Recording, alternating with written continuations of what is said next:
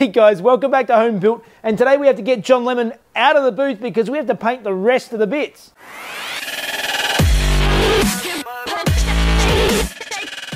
Okay, so first thing today, we need to get John Lemon out of here. I so love this paint, it's so pretty. But first thing we got to do is, move the cars out so we can get parts in.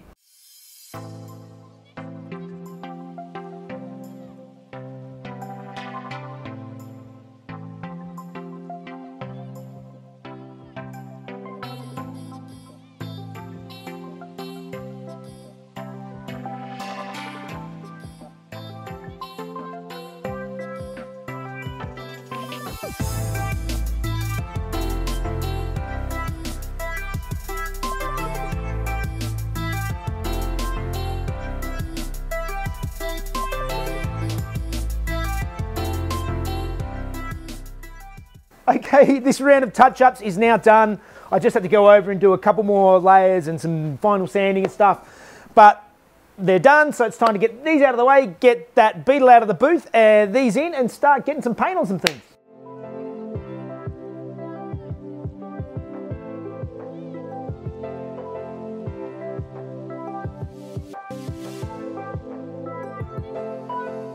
All right, all the parts are laid out, ready for the first round of primer. And but before I get into it, this filter is looking a little bit disgusting, and I think it definitely is time for a change. So change out the filter and then we can clean up and get into it.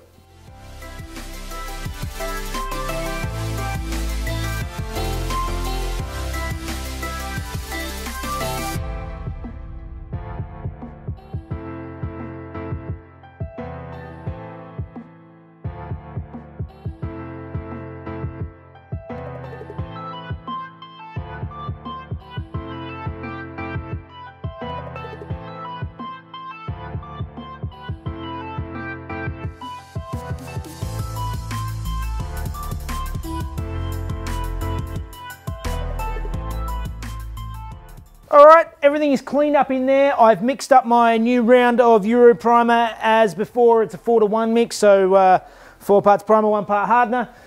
Bit of thinners, probably about 10% of thinners just to thin it down a bit. And I'm ready to roll in there, so let's get some paint on these parts.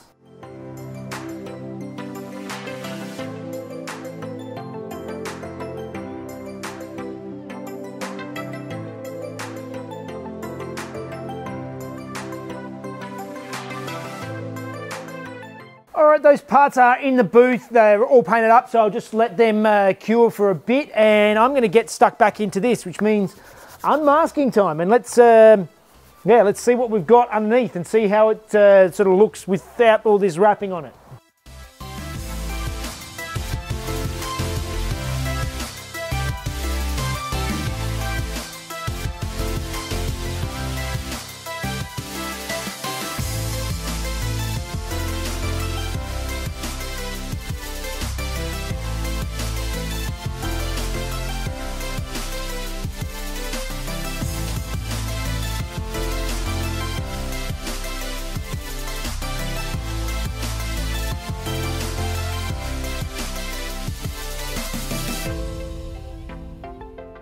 The car is unmasked, it's starting to come back together. I'm just sort of chucked the carpet in. The carpet needs a really good clean, but it's actually not torn or in bad shape. It just looks a bit ugly at the moment.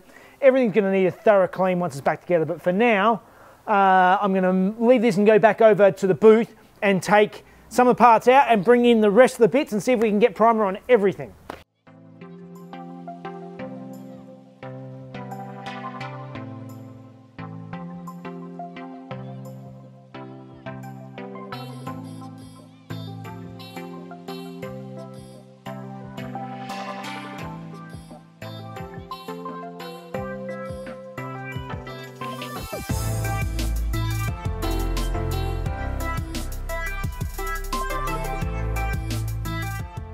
That coat took a lot longer than I expected it would, mostly because I mixed up more than enough paint to do 2 coats straight up this morning, and I thought it's only going to be an hour or 2 between coats. I'll just mix it all up now, and I left it in the gun. And of course, I left it in the gun, and that's what 2-pack does, and that's only couple of hours in the gun and it's already set. So it took me ages to go through, clean it all out, clean out the gun, mix up some more paint, and get the coat on the second coat on this other stuff.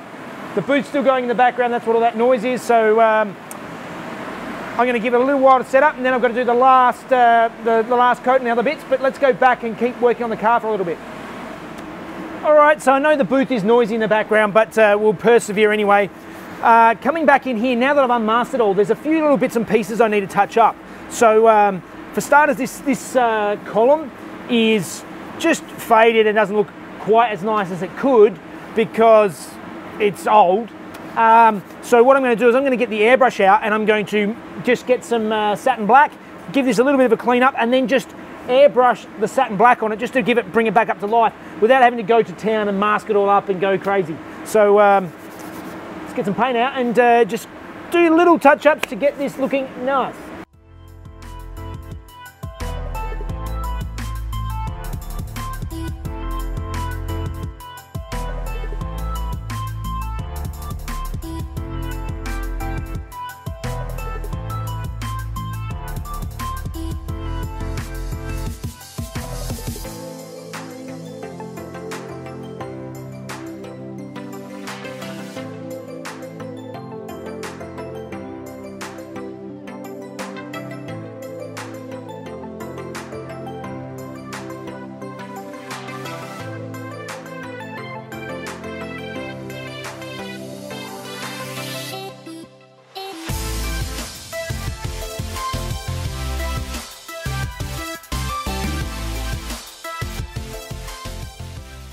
That's it, last bit's in, it's the final round of primer, so let's get it done.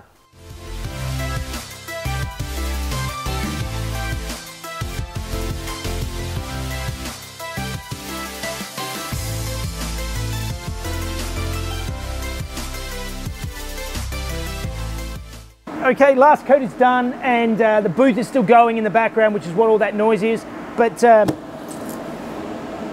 before I can move this car around anywhere, at least now, you know, the shell is done besides some touch-ups, I need a steering wheel on this. And some of you were asking me what I was going to do because I had that hideous other steering wheel on the car when I got it. And this is what I'm doing. I have a nice shiny new box here with a beautiful brand new genuine steering wheel. This is much prettier than the other. So it's time to stick this baby on so at least I can move it around.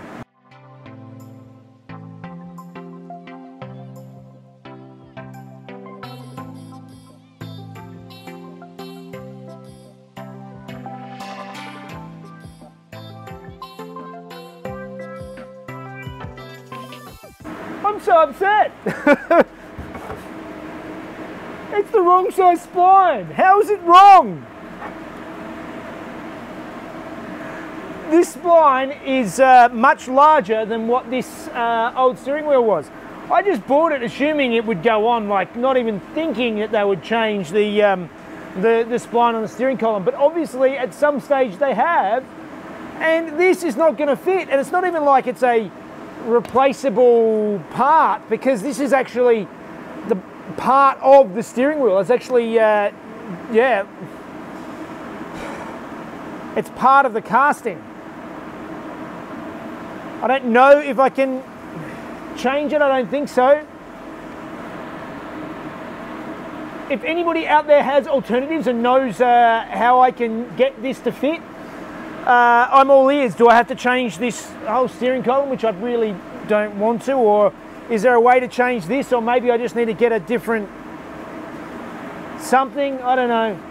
I'm really annoyed because I really wanted this steering wheel to work and it's not going to work. Well, I just took the horn ring off just to sort of have a look, and it does look like this centre section is pressed into this steering wheel, but I don't like the chances of being able to press it out without damaging the wheel. I mean, this thing's brand new, so it's nice and shiny and pretty, and it would have just been a really nice addition in the centre here. And now I don't know what I'm going to do. If there's a, I'll have to do some research and see if there's an alternate one. As I said, please let me know in the description if there's some way I can change this over and get it to work. Besides that, I'm happy with the primer that's been done today. I've got all the parts done, so that means it's time for Fun Facts with Mrs. Jeff.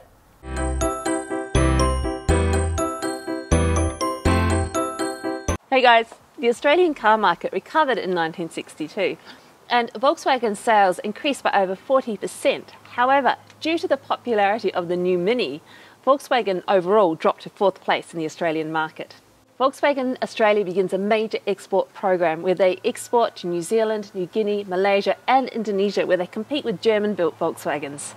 The first Type 3s were also sent to Australia that year for evaluation, but a labour shortage in Germany meant that they could not go into production straight away. This is also the last year of the Armstrong 500 at Phillip Island before moving permanently to Bathurst, where Volkswagen won in Class D and came in 7th overall. All right, that was some good progress today. Primer on all the extra bits. There's so many other bits. The shell's actually the easy bit. There's so many other bits, but we've got primer on everything, so that means that next week we could start putting colour on stuff. I'm so looking forward to that. In any case, please like and subscribe if you're enjoying the channel, and of course we've got our merchandise. Follow the links below. Head down. Help us out. Last week, check out the new Beetle shirts. Yep, they're very cool. Very cool. Still waiting on mine. But we'll see you next time, guys. Bye, guys. Bye. Yes. Can we do that one again? Oh, it was. Nailed it. Great. After a rocky start, this is Jeff came in first place.